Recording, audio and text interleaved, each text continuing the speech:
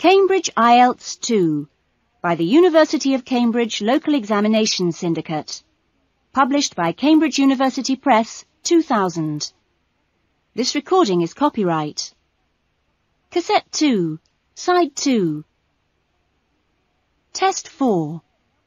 You will hear a number of different recordings, and you will have to answer questions on what you hear.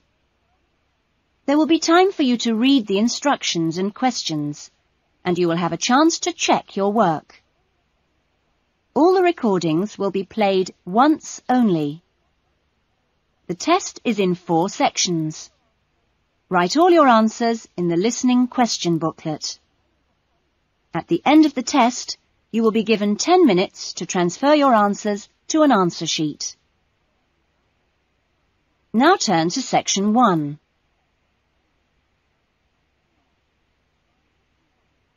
Section 1. Paul is renting an apartment. He has some problems with the property and has decided to report them to the housing agency. First, you have some time to look at questions 1 and 2.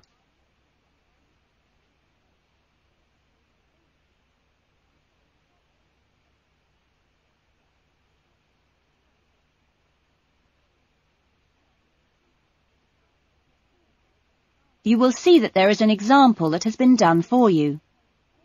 On this occasion only, the conversation relating to this will be played first. Good morning, MIC House Agency. Good morning. I'm ringing about the problems I've been having with my apartment. Yes, of course. If I can just take a few details first. What's your name? Paul Smiley. How do you spell that? Smiley. Paul's surname is Smiley, so Smiley has been written in the box. Now we shall begin. You should answer the questions as you listen, because you will not hear the recording a second time.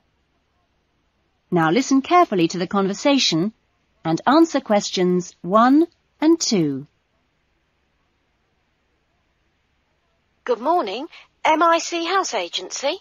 Good morning. I'm ringing about the problems I've been having with my apartment. Yes, of course. If I can just take a few details first. What's your name? Paul Smiley. How do you spell that? Smiley. Okay. And what's the address? Apartment 2, 16 Rose Lane. Rose Lane. And that's in? In Newton.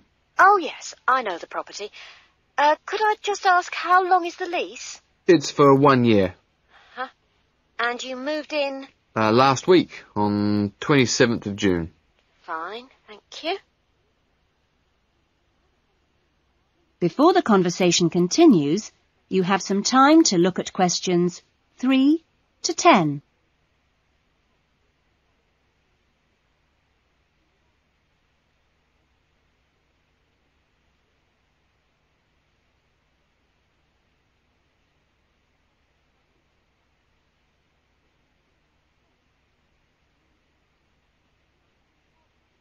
Now listen carefully and answer questions 3 to 10. And what are the problems that you've been having? Well, no one thing is really dangerous or anything, but, it's just been building up. Yes, of course. Well, the first thing is the washing machine. It's been leaking a little and it's beginning to get worse, because we have a small child and we really need to get that done straight away. Okay, that's a washing machine for immediate repair. And then there's a niggling problem with the cooker. Mm-hmm. The door's broken. Right. It's nothing serious and it can be used, but if you can send someone over in the next couple of weeks or so, that'd be great. Fine, I've got that. Then we're worried about all the windows. Are they broken? No, but there are no locks on them. And with the insurance these days. Uh-huh. And when would you like those done? Well, that's not really urgent, but you never know when there's going to be a break-in. No, we'll get those done for you next week. Don't worry. And then there's the bathroom light. It's getting quite annoying. It flickers quite badly and it's giving me headaches. I'd really like to get that replaced right away. That's no problem. And then the last thing on the list is the kitchen curtains. They're torn. Oh, right. We do have quite a few spare ones in stock and can get those to you in the next week, if that's all right with you. Yes, that'd be fine. Anything else? No, that's all.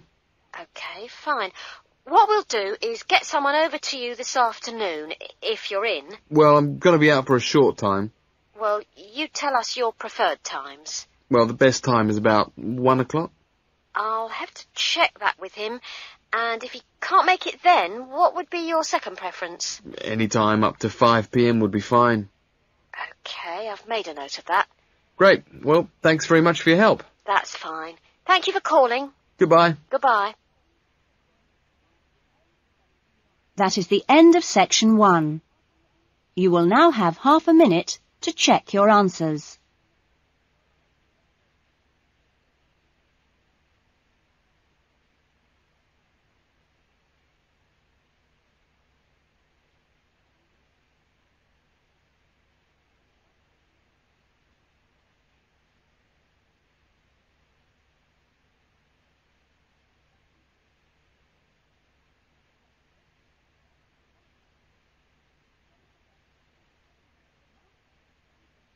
Now turn to section 2.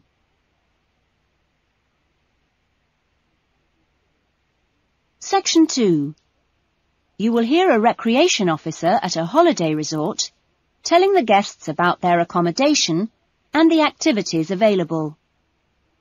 First, you have some time to look at questions 11 to 15.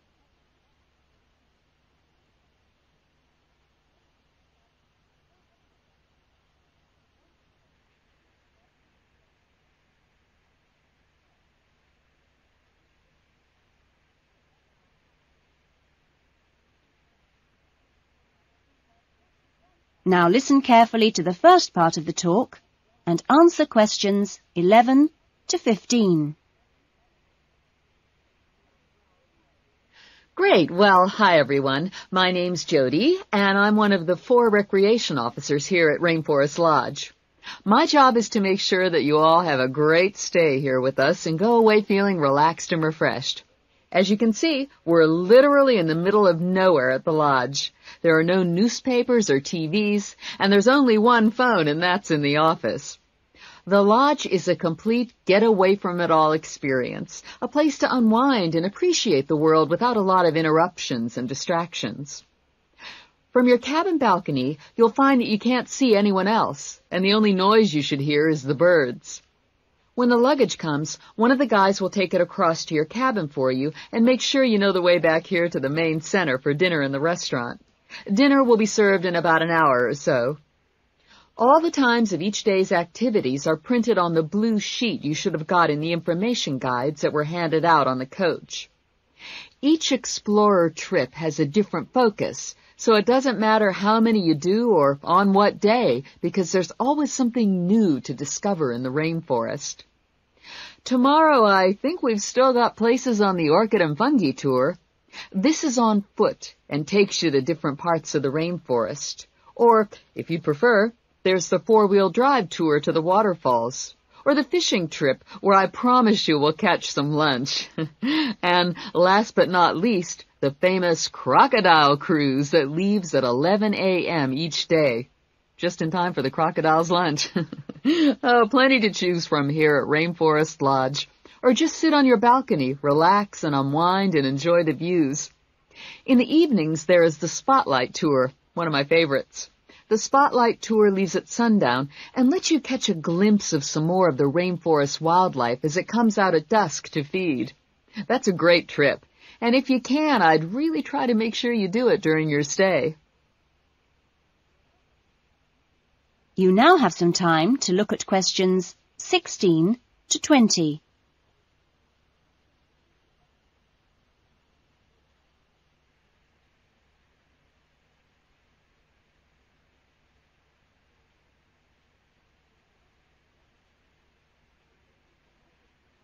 Now listen to the rest of the talk and answer questions 16 to 20.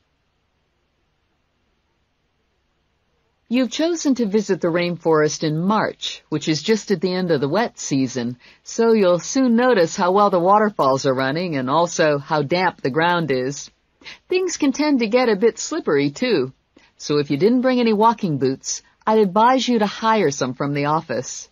You'll also be much better off in long trousers rather than shorts, because they will give your legs more protection.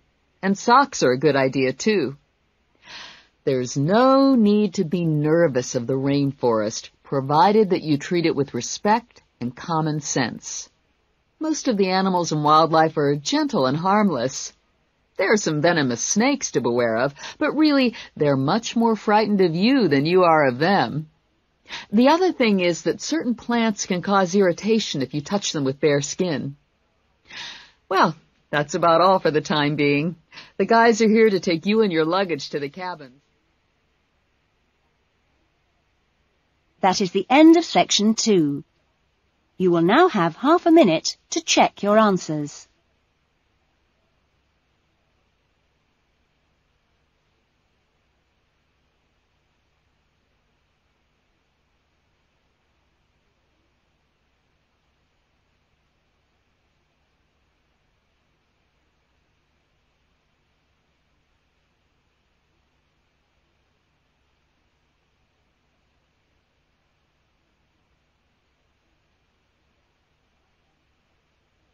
Now turn to section 3.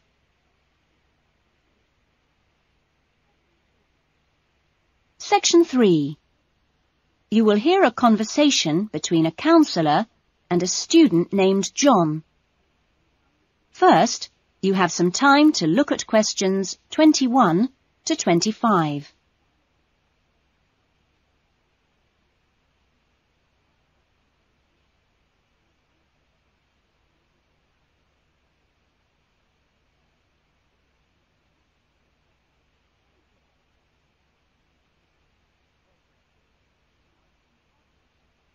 Now listen carefully to the conversation and answer questions 21 to 25.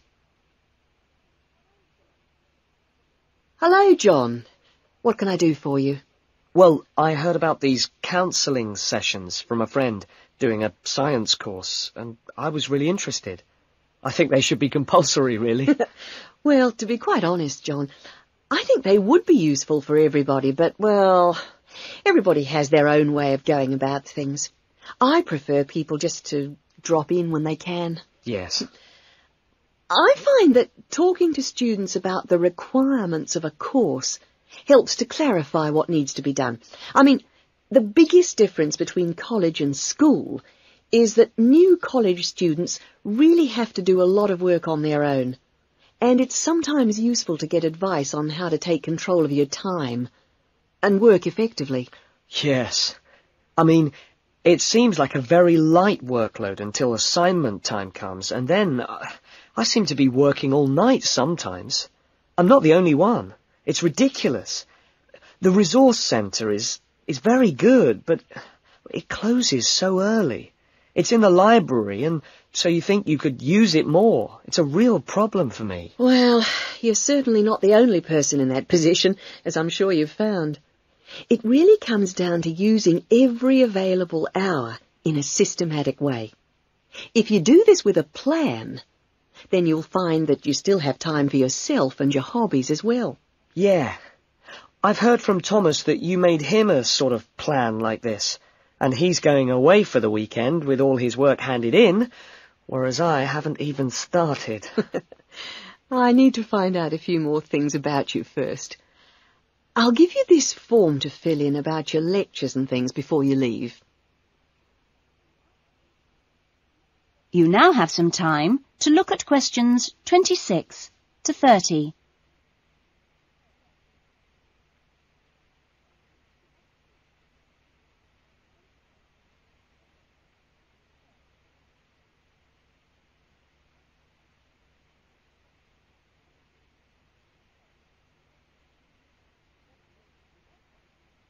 Now listen to the rest of the conversation and answer questions 26 to 30.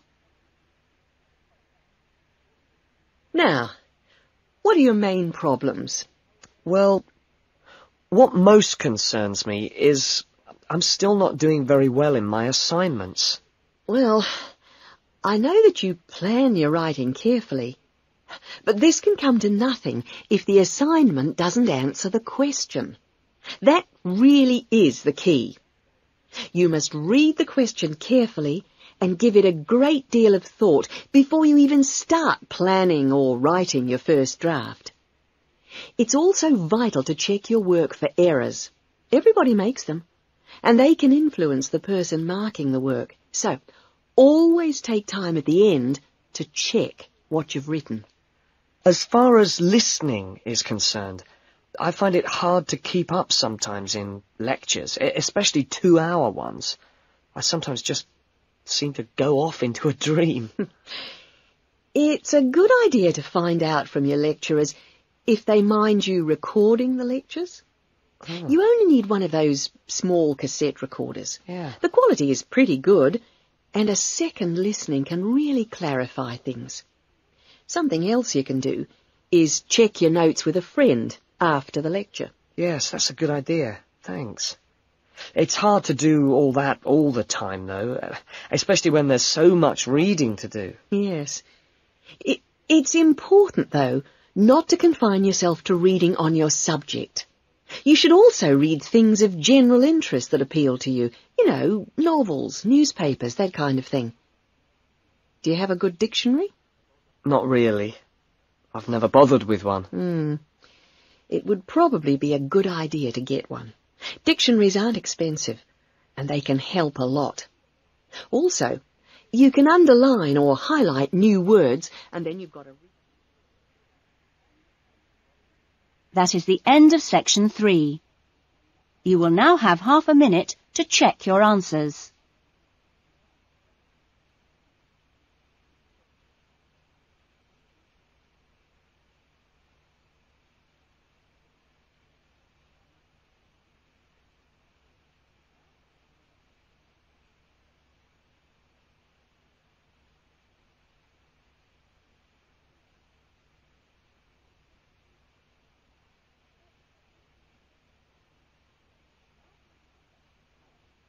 Now turn to section 4.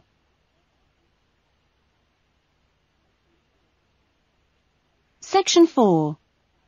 You will hear a student talking about his research project in a university tutorial. First, you have some time to look at questions 31 to 40.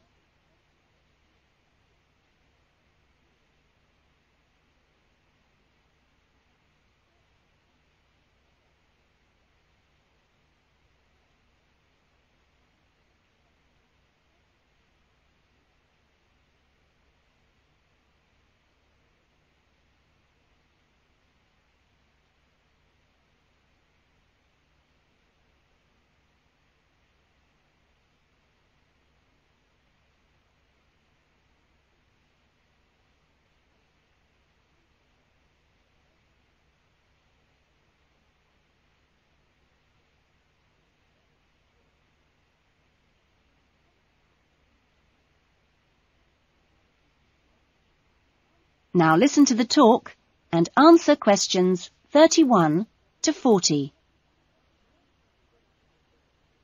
Well, good afternoon. In today's session, John Upton will be sharing some of the findings of his research project from last term. John. Thanks. Well, first of all, a little bit about the background to the project. Our title, as you can see, is pretty straightforward. Car safety. But these days, there's a lot more to it than the usual injunctions about drinking and driving or speeding. I'd been interested and horrified by several newspaper reports on what people call road rage.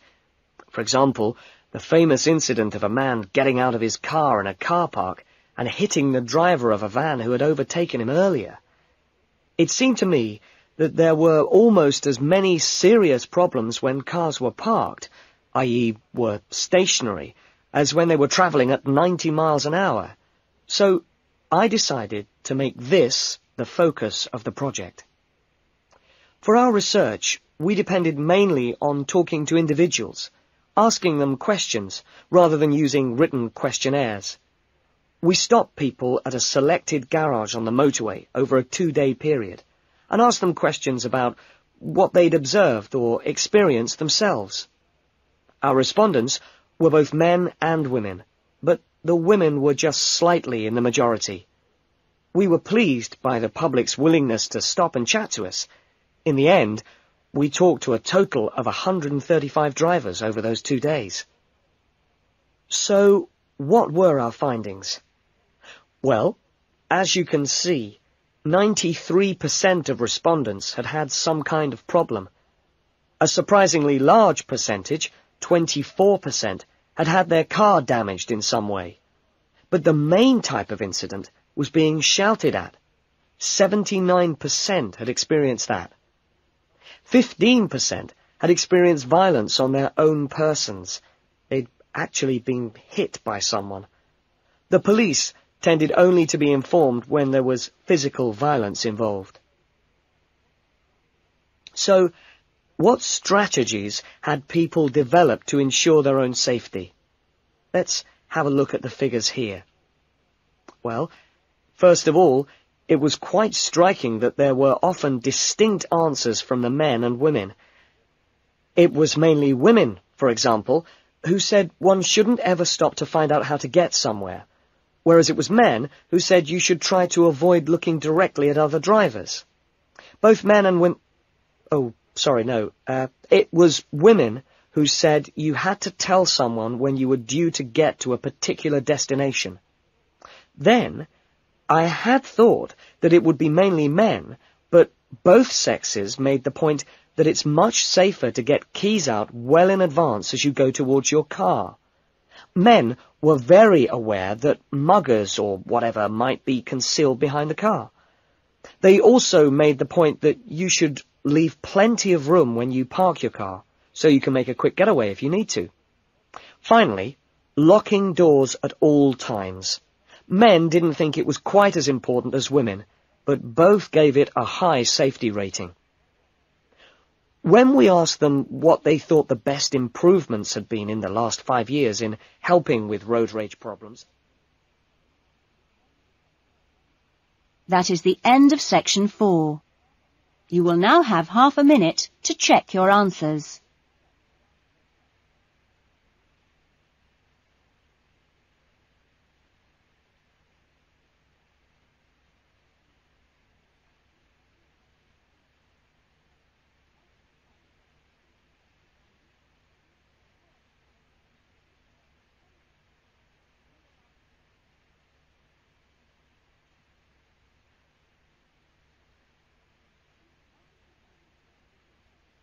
That is the end of the listening test. In the IELTS test, you would now have 10 minutes to transfer your answers to the listening answer sheet. That is the end of side 2.